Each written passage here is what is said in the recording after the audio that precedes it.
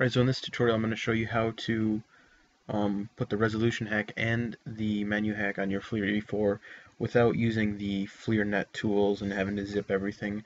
And we're going to do everything over the RNDIS and FileZilla. So first of all, you're going to need all the files that add the beta 3 zip file. You're going to need 7-zip. You're going to go 7-zip and then extract to this. And you'll get this file, then extract this one too. Just right click it, 7-zip, extract to. Alright, so then we're going to open up FileZilla, and I already have this set up from before. And again, you're gonna want to go on your camera, and you're going to want to click the center button,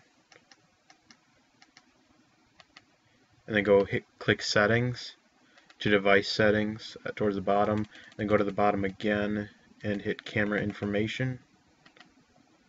And after that, hold the right button down for 10 seconds.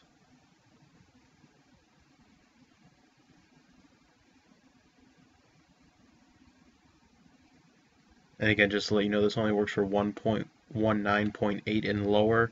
If you have 1.21, this will not work. There isn't it just came out, so there isn't a hack for it. There might not ever be either.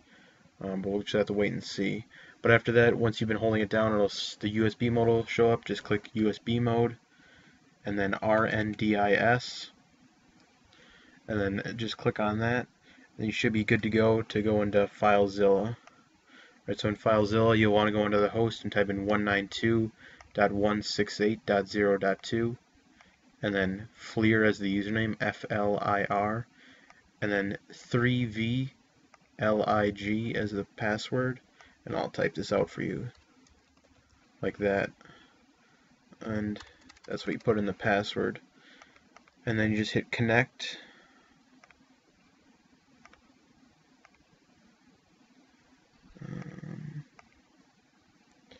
alright, yeah, that shouldn't show up for you because I guess it got disconnected when I did something. And then for the first part, we're gonna apply the resolution hack. Okay, for this we have to actually first go to the EasyCRC. So you're gonna go to the EasyCRC and open it up.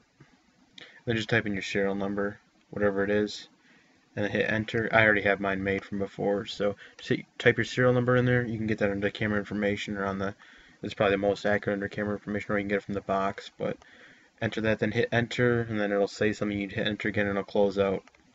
Now what that does is it creates, this will not be on there for you. It'll create these two files. This is all we need for now. So we're going to go under here, and we're going to find that directory under our computer, which is on the left side, under flash fs, zip my, this is your main folder, then zip my contents, the flash fs, system, appcore.d, and config.d.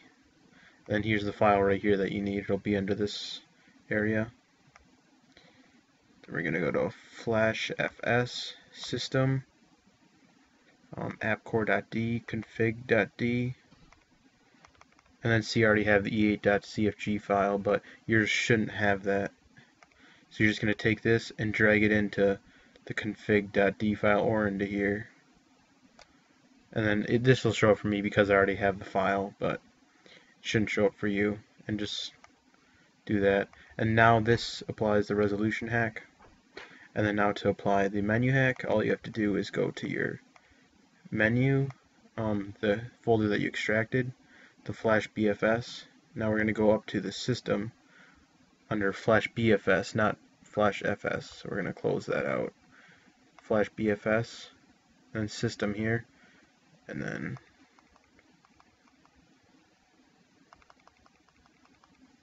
sorry, actually, we're going to copy the system from this one. Do not copy it into here, otherwise it'll put the system folder from the computer into another system folder. But you want to put it into flash BFS so it overwrites the original system folder. And then just this will pop up, and then just click here so then it doesn't, or so it does overwrite all of them. It doesn't just keep on popping up. So now that that's done, you just apply the menu hack, and all you have to do is turn off your camera, unplug the USB cable, take out the battery, and now you have E4 to a E8 Plus with your menu hack and resolution hack. And then also after that, if you want to apply your own custom logo or information, all you have to do is take your logo, go into paint.net or some other image editing software, and make it into a 320 by 240 picture. And then you're going to go under Flash BFS, I believe it is, System, I believe it's just System. Yeah. I've never changed the bootlogo.bmp, but the one I changed is bootlogo_legal.bmp. That's a bitmap. Just save it. I did 24-bit. It probably doesn't matter. Just make sure you save the same name. And then just overwrite this one. And then after that, it'll, whenever you do a cold boot, so I believe it's after 20 minutes, or when you take the battery out, whenever you turn it on, that new logo will come up.